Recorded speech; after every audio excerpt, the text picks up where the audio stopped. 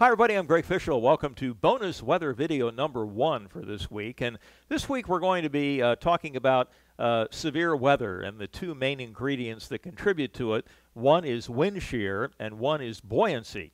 And so we're going to attack the wind shear issue today, and then on Friday we'll talk about the buoyancy, or the technical term for it is CAPE, which is an acronym for Convective Available Potential Energy. Okay, always have to have an acronym, right? Okay, so we're going to talk about wind shear, and one way to look at it is by using a tool called a hodograph, which is something we'll get to in just a second. And the hodograph gives us an idea of how the winds are changing with height, and so it is a strange turn of events. All right, so wind direction and wind speed. This is probably review for most, if not all of you, but the wind direction is the direction the wind is coming from, not the direction it is blowing toward, okay? So a southwest wind is coming from the southwest, blowing toward the northeast. A west wind is coming from the west, blowing toward the east. A north wind is coming from the north and blowing toward the south, okay? Now, if we take a look at the basic compass here, you have north, northeast, east, and so on, all the way around to north again. And the degrees that are associated with that, for north, you can either use 0 or 360. It really doesn't matter. Northeast is 45, east is 90, southeast is 135, south is 180, and you go all the way back around to the top. Now, you can break it down even more than that if you want to, and we will in just a second. You could have north-northwest, you can have west-northwest, west-southwest. Those are all in between these two directions that I have here. So this would be east-northeast, this would be north-northeast, north-northwest, and so forth. Okay, so let's take a look at just a typical wind profile that we might see in a severe weather episode or potential episode. So at the surface, and by the way, we usually use nautical miles, not knots and not miles per hour, so that's the reason I have that here. But at the surface, let's say we have a wind coming from the southeast at 10 knots. And at 1 kilometer, again, everything in science is metric, we have a south-southeast wind at 20. At 2 kilometers, south at 30. 3 kilometers, south-southwest at 40. 4 kilometers, southwest at 50. And finally, at 5 kilometers, we are west-southwest at 60. So what's happening here is that the wind is obviously increasing in speed as you go up, and it's also turning around like this. It's starting off from the southeast and turning around to the southwest. So here is what a hodograph looks like as we plot those winds on top. So you have your origin right here in the middle. My cursor is, there it is, right there in the middle. And so each one of these lines around that circle represents a wind speed. So the first circle is 10 knots, the second one is 20, third one is 30, fourth one is 40, fifth is 50, and the sixth one is 60. So each circle represents an increase of speed by 10 knots.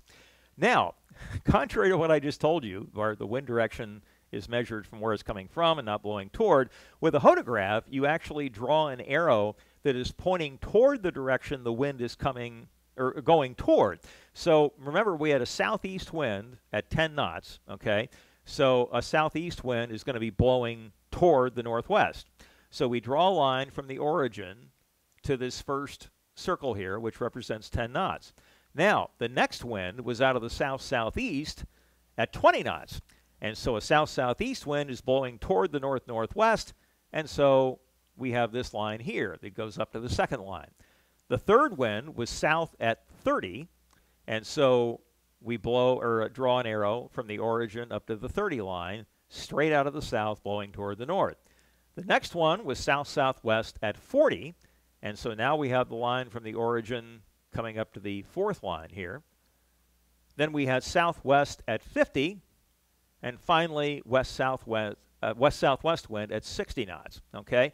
So this is what it looks like after you plot the winds. All the vectors are originating at the center point, and the lines, obviously, the length of the line represents the strength of the wind. Now what you do is you play a game of connect the dots, or more accurately put, connect the arrowheads, okay? So we draw from the first line to the second, or first arrow to the second arrow, and then the second arrowhead to the third to the fourth to the fifth, and the fifth to the sixth.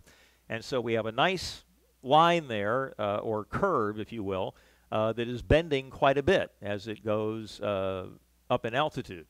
So the total amount of shear that is going on here can be looked at as this entire area underneath that curve, okay? So in this case, there's a lot of vertical wind shear over the lowest 5 kilometers.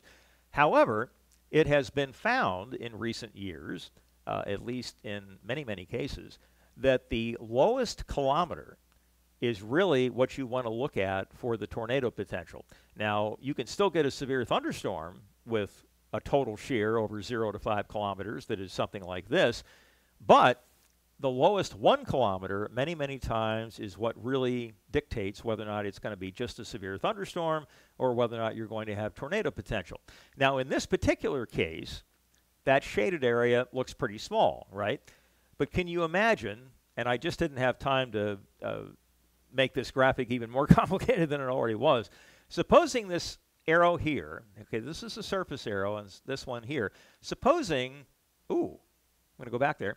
Supposing this line, this arrow, went all the way up to, say, here, like up to 50 knots, okay?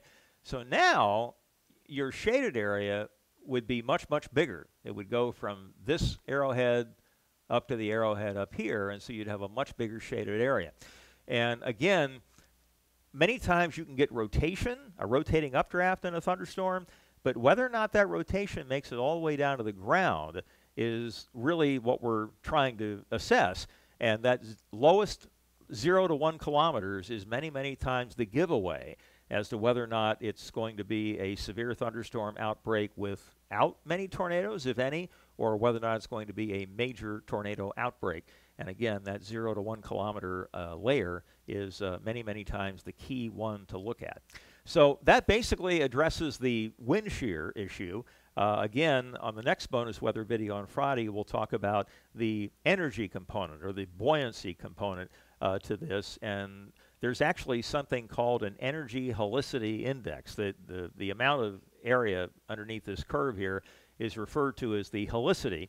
And so the helicity refers to wind shear, and the energy refers to buoyancy.